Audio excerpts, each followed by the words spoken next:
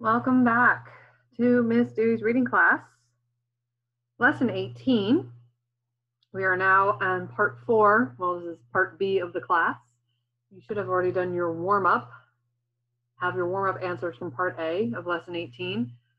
And now we're going to go into our reading comprehension skills, which is root words and affixes today.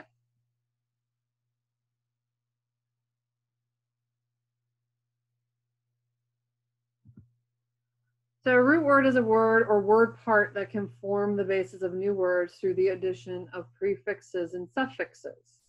An affix is an additional element placed at the beginning or end of the root, stem, or word, or in the body of the word to modify its meaning.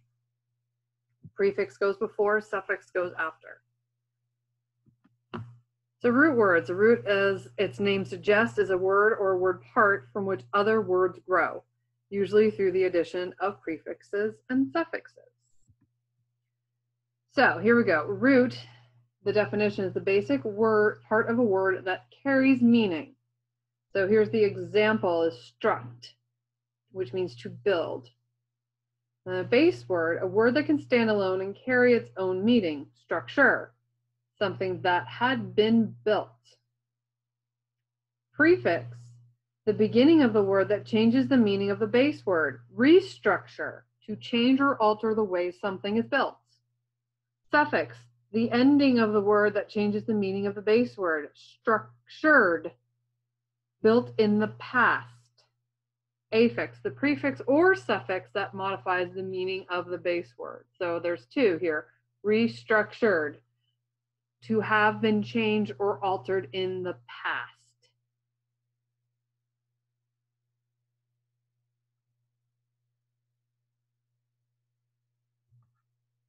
So here are some common prefixes. Post, so like post-mortem, postscript, post-operative, pre or pro, precede, predict, project. Sub, submarine, subsidiary, substandard. Sim or sin, symmetry, symposium, synchronize. Tele, which is telemedicine, television. Transmits, transaction.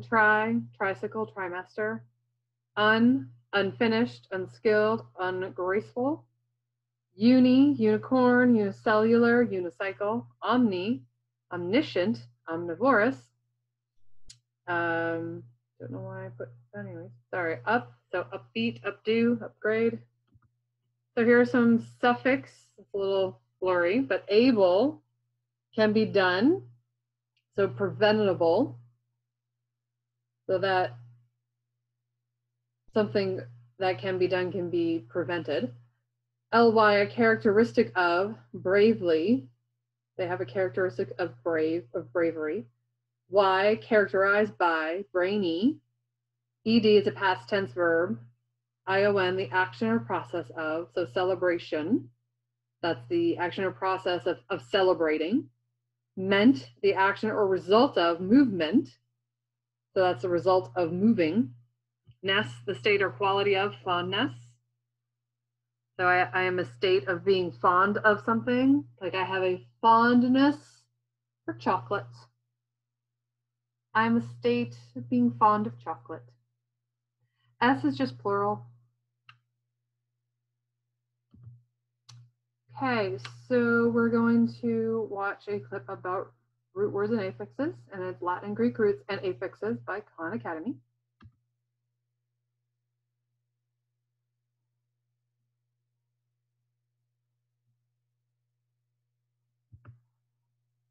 Hello readers, today I want to talk about vocabulary and how many English words have Greek or Latin roots embedded in them, and how you can use that to your advantage.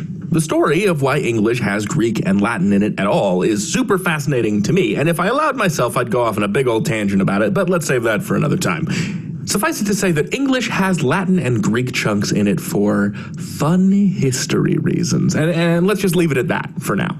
I'm not going to say that you need to be able to speak modern Greek or read ancient Latin in order to understand English, but many complicated words are made up of little language building blocks that we can break apart using the power of understanding. That was cool, right? I'm cool? I'm cool.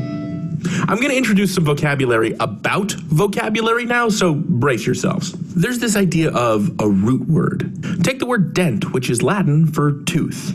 From that root word, we can get the adjective dental, which means about teeth, or the noun dentist, which means a person who specializes in teeth, or the noun dentures, which are false teeth. That's what a root is. Now, you can also combine roots to make words.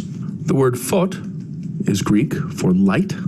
The root graph comes from the Greek for writing. You put those together, you get photograph, or writing with light.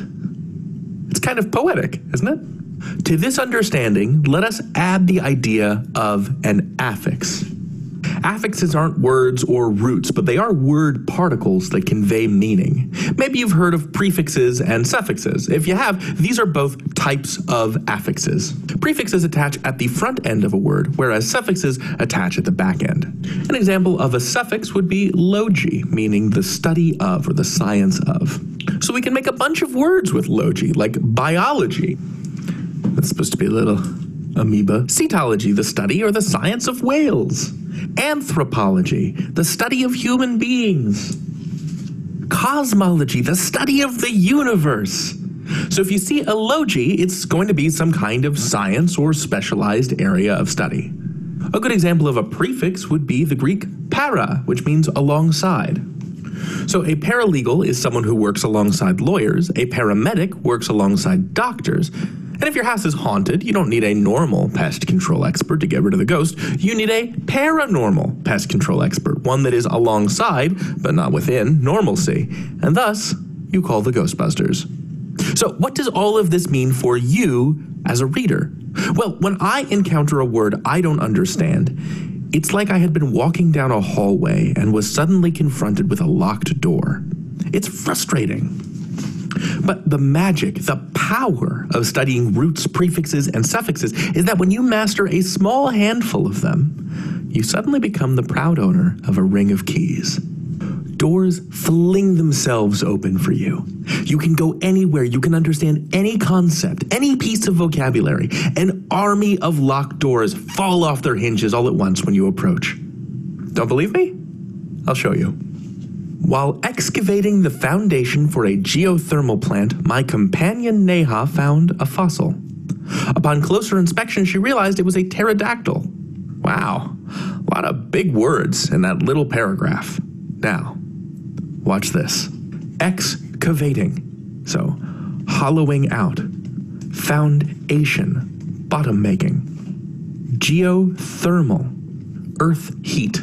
Companion, so this is someone you would eat bread with. So bread together. And who do we eat bread together with? Our friends. Inspection, looking in or closer. And pterodactyl. Pter means wing. Dactyl means finger. It is a prehistoric winged reptile. So, while she was digging in the ground to prepare the bottom of a plant that gets electricity from the heat of the earth, my friend Neha found a fossil. When she looked at it closely, she realized it was a flying reptile with fingery wings. Do you see what I mean about keys? Studying roots and affixes gives me the power to look at those words and crack them apart. You're not so big now, vocabulary word. You have no power over me. Studying roots, prefixes, and suffixes will give you that same power. I promise you it is awesome. Like literally, it fills me with a sense of awe. The power is yours for the taking. You can learn anything. David out. Okay, are we doing those fun history reasons though? Okay, the short version is that first the Romans, then some Vikings, then some French Vikings invaded the island of Great Britain a bunch of times over the last 1,500 years, shaping the language and making what I like to call French-shaped dents in the Germanic structure of English. English is a Germanic language. French is a Romance language, meaning not that it is full of love, but that it is an offshoot of Latin, or, Roman. French took root in 11th century English and merged with it, grafting an enormous amount of Greek and Latin vocabulary onto a German rootstock. We often reach for Latin and Greek compounds when we compose new words, which is why we say television in English, which comes from the Greek tele, meaning far away, and the Latin videre, meaning to see. If we reached for Germanic roots to make new words, we'd call a television a Farseer, because indeed, that's what the word is in German, Fernsehen. So, why do we have Greek and Latin in our vocabulary? Because England was colonized by French speakers almost 1,000 years ago. Imagine what English will sound like in another 1,000 years. Anyway, thanks for coming on this tangent with me. David out for real this time. Bye. Okay, so below we're gonna do a reading comprehension skills thing, and we're gonna work on using certain prefixes and suffixes. So I am going to, what you're going to do on these next 3 slides is that there's going to be either a prefix or a suffix that you have to use. I've given you an example of a word, and then you need to come up with 2 more words that use that prefix or suffix. So the first one is tive, T-I-V-E, which meaning inclined or tending toward. I use the word sensitive, which is displaying a quick and delicate appreciation of others' feelings. So I use the word sensitive. So if you're sensitive, you're inclined to consider other people's feelings. And you're inclined to be delicate, sense, because you're going to sense their feelings. So what I want you to do is write out sensitive, meaning of the word, and then I want you to come up with 2 other words that have a suffix of T-I-V-E, and then write down what you think the meaning of those words might be. If staff in the room could please pause while everybody gets number 1 down and then comes up with 2 more words and their meaning of the word next to it.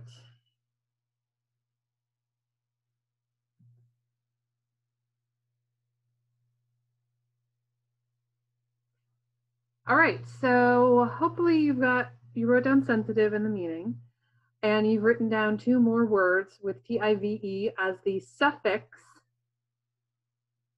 and the loose meaning of those words.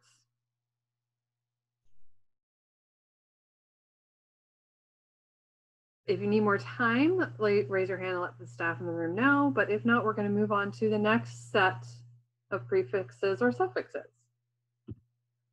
Okay, so here it is. It's prefix again, and it's inter, which means between.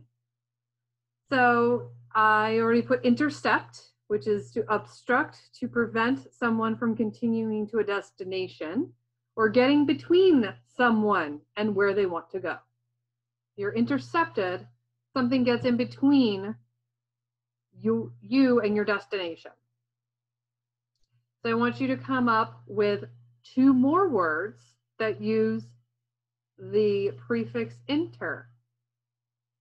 2 more words that use and give me the meaning of those 2 words. If staff in the room could pause the video so everybody can write down intercept in the definition, and there are 2 different words that use the prefix inter.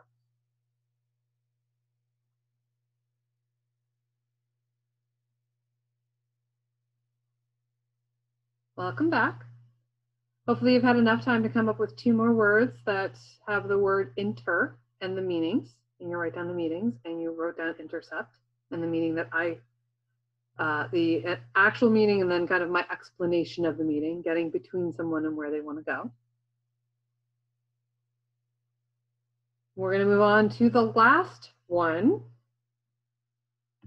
which is the suffix ence, E-N-C-E, which means action or condition of. So the word persistence, which is number 7, is a firm continuance in a course of action in spite of difficulty. So you continue your actions, you continue going, even if it's difficult.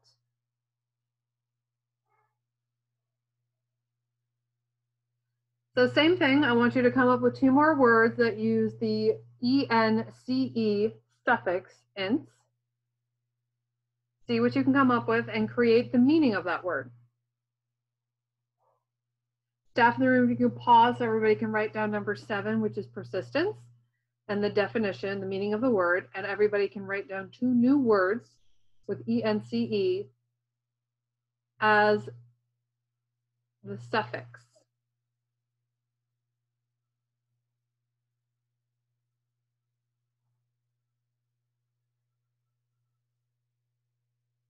Welcome back. We are going to move ahead and get into our very short reading passages today. So the reading passages today, let me break it down for you. This is what's happening. So we have 3 very short reading passages.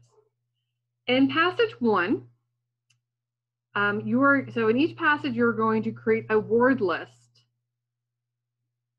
based on the prefix or suffix that I asked you to collect. So in passage 1, you're going to write down all of the words with the prefix in, im, il, or ir, and all these prefixes mean not.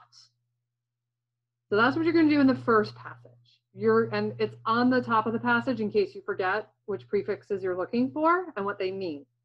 But from that list of words, maybe it's 3, maybe it's 4, maybe it's 10, you're going to pick 2 words and define them.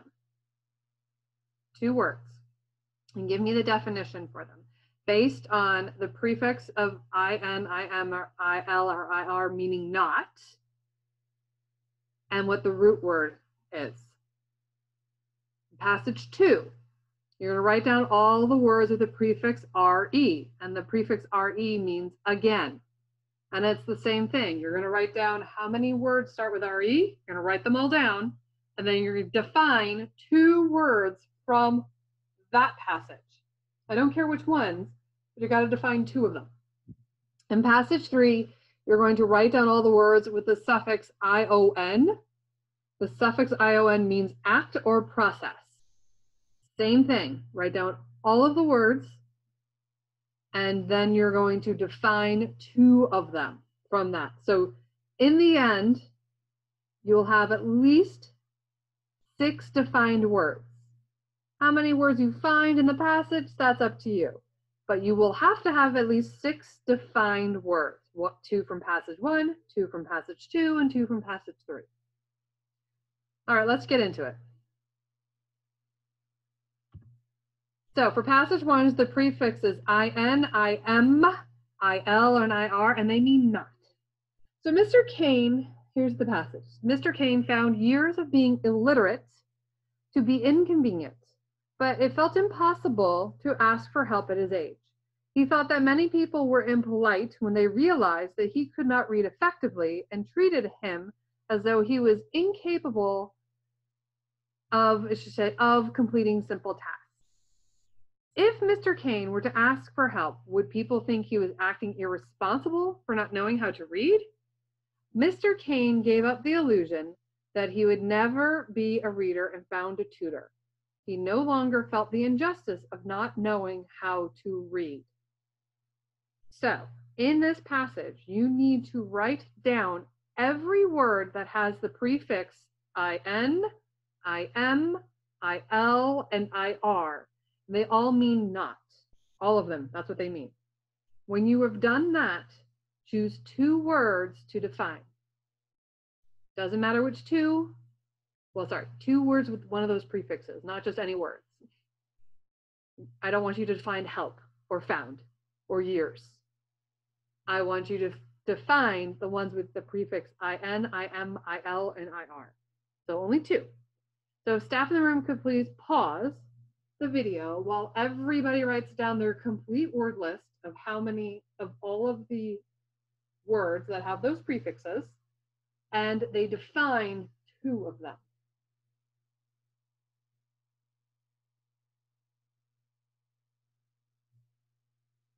Welcome back. I hope that you have had enough time to write down all of the words that have those prefixes and that you have defined 2 from your word list. If you need more time, raise your hand and allow staff to know. If not, we're going to move on to passage number 2. So passage number 2, the prefix is RE, and the RE meaning is again. Miss Murphy, our teacher, wasn't happy with my rewrite of an essay. She had me recopy the first paragraph and requested that I revise the second paragraph. After that, she had me repair several sentences. Finally, after I responded to her request and made many corrections, Miss Murphy made a request for me to reread the essay. I was disappointed in her reaction to my essay as I thought I did a good job writing it the first time. So again, your word list should contain all of the words that have the prefix RE, and RE means again. And then I want you to define 2 words from that word list that you have created. If staff can please pause the video again and allow everybody to write down their word list with the prefix RE and define 2 of those words.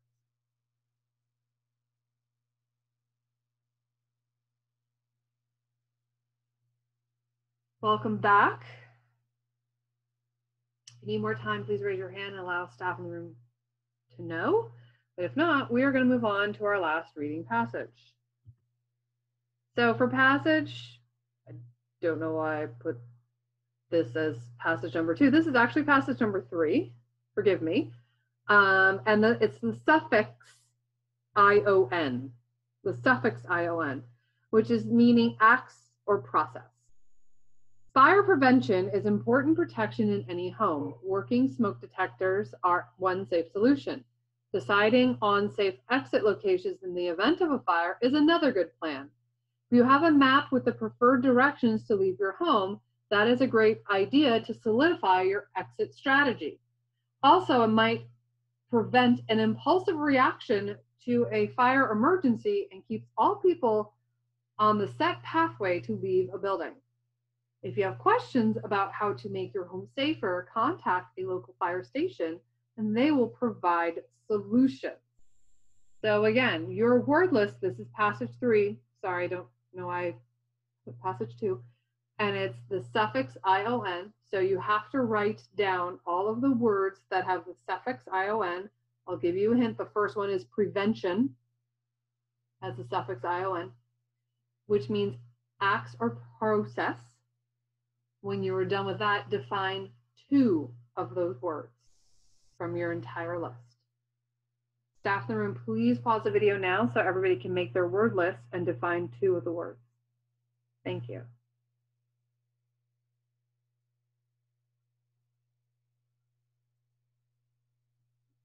Okay, we are going to move on to our homework recap. If you need more time, please raise your hand and allow staff in the room to know that you need more time to complete your list and defining your 2 words. So our homework recap today is that from part A, you should have done your warm-up, which had 3 answers. There was a prefix and suffix work, questions 1 through 9, where I gave you the prefix or the suffix and you had to write, you had to come up with 2 words that used it. I gave you 1 example in each. So you should definitely have 1 for each section written down, but then you were to come up with 2 words and give their definitions. And then the last one is prefix and suffix work in 3 reading passages. Each passage you're to write down all of the words that use that prefix or suffix and pick 2 from each word list to define. In the end, you should have at least 6 words from those reading passages that you defined on your own. Please hand your work into the staff. Make sure your name is on top. Make sure I can read your name, because otherwise I cannot give you credit for the work you've done. I'll pick up completed work by it'll be by Monday afternoon, but completed work should be done by June 19th. So do the best you can to get all that work in. Thank you.